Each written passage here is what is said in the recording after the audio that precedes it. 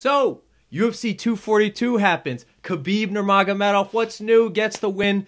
Still remains undefeated, 28-0 right now. His 12th straight UFC victory. It's amazing. Tied for Tony Ferguson with the longest active winning streak in the UFC. And he got it done by rear naked choke. It's like he's... You know, he set that up with his beautiful sambo wrestling, his non-stop pressure. Apparently the joint at Abu Dhabi was 100 degrees. I thought Dustin would have a shot. You know, he's that Louisiana kid. He's got that amazing story, the rise to the top. He beat Max Holloway back in April. Now he's fighting the Russian, the Dagestani, the Muslim champion, the undefeated guy. Didn't get it done, but, I mean, we knew that would happen. He did an interview with Brendan Schaub a couple of weeks ago leading up to this fight. Schaub was wearing a Mets jersey.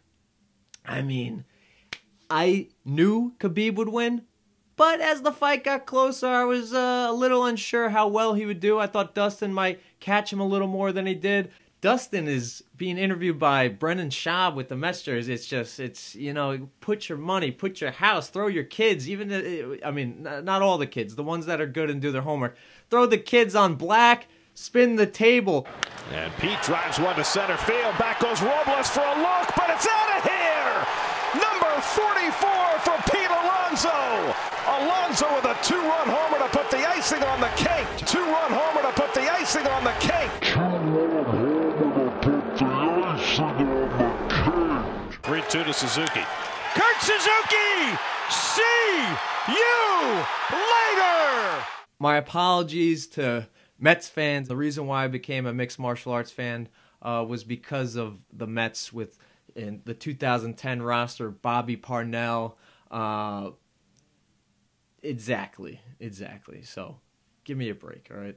What was cool was the opposite of UFC 229, where Khabib jumped the cage looking to kill people and murder pregnant women, but that didn't happen. He jumped the cage this time and hugged Dana White. You know, was there for his family in Abu Dhabi. Obviously, all the sheiks were there. They took out their iPhone 12s, and Khabib put an amazing performance. It was even better in the post-fight. Exchanged jerseys with Dustin Poirier, which was kind of like a soccer, a football type of move, and I thought that was pretty cool, pretty respectful. Oh, he's wearing Dustin Poirier's shirt. He is wearing Dustin Poirier's shirt. True fucking sportsman. Oh, man, that's beautiful.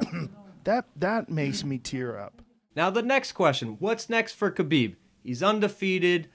He's done all this media. He's beat Conor. He beat the humble guy. Now he's got to fight Tony Ferguson. When? When is he going to do it? Oh, wait. Is he going to fight GSP? Wait, before that, let's reflect on how good this guy is.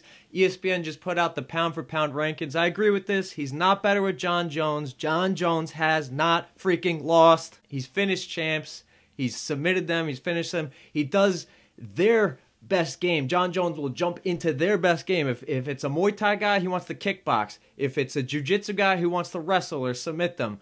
John Jones is nuts. We've seen that outside of the cage as well. But he's number one. Seriously, until he loses. Not from the USADA or the drug test. Until he actually loses from a human being. Ugh. John Jones is frustrating. He's an enigma. He's an oxymoron. John, don't get offended. Look that up before you attack me, brother. Khabib is number two. I think if he fights Tony Ferguson, beats Tony Ferguson, obviously, and fights GSP, we'll get to that. Beats GSP, I think he would deserve to be the number one pound-for-pound guy. No asterisks hanging over his career.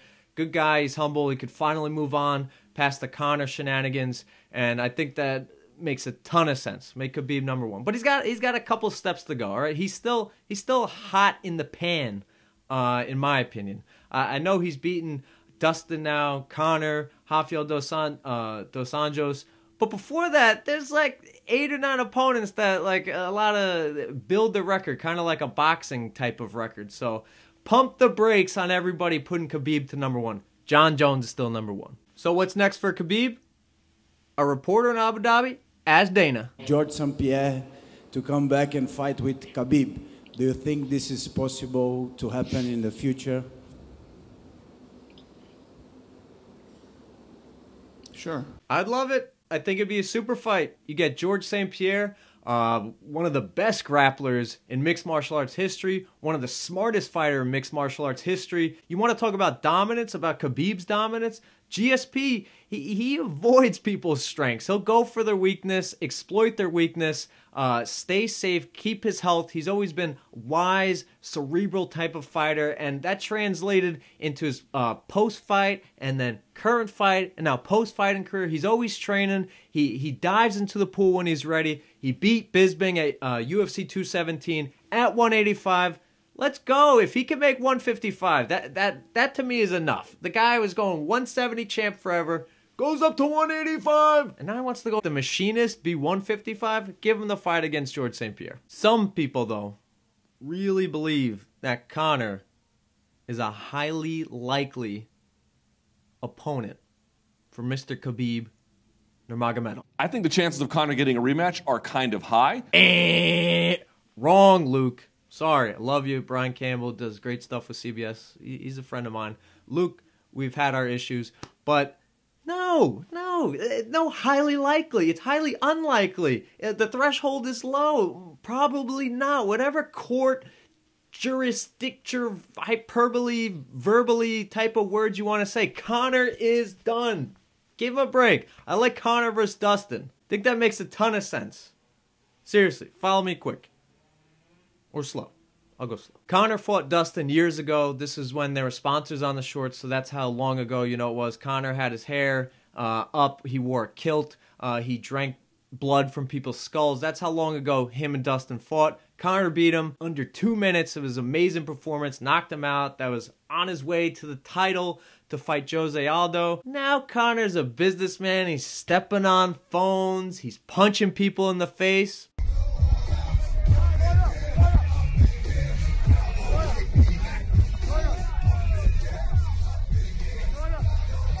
Dustin, on the other hand, the humble Louisiana kid, the amazing story, fought Khabib, lost. Fought Max, won. He's still in the mix, but everybody knows his name now. A lot of people are finding out right now that Dustin and Conor fought. Run it back. Conor wants an immediate rematch against Khabib. Does everybody remember what happened? Done. Come on, Conor, stop.